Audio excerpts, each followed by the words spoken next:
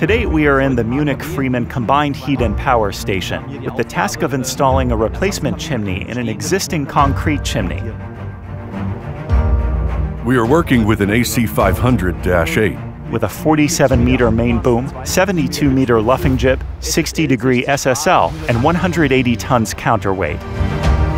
In the 8-axle range, this is currently the only crane that can handle the load at this height. A 700 or 750 tonner would otherwise have been used.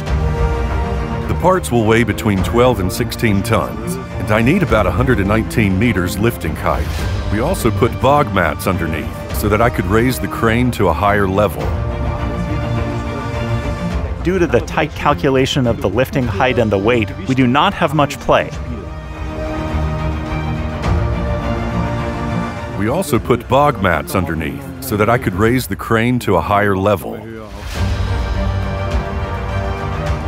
Of course, we also chose an 8-axle model because of the space available. We have a lot of restrictions here on the right and left with regard to the setup area.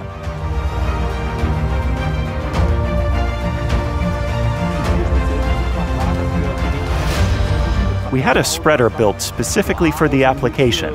It is of the highest steel quality, and the holes are precisely matched to the tower segments so that we can really go to the maximum hook height here.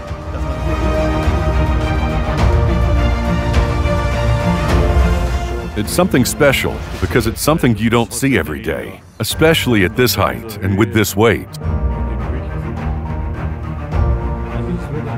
It will be very tight getting the segments over the chimney and keeping clear of the lattice section.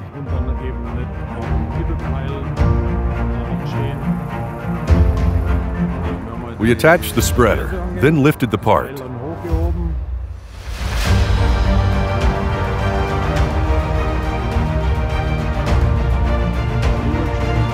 Slewed it over, and one person stood on the chimney at the top and instructed me. And that was pretty tight. I think the clearance as we brought the part over the chimney was about 20 centimeters.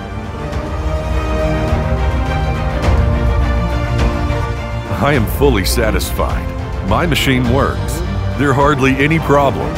And yes, I am satisfied with my machine.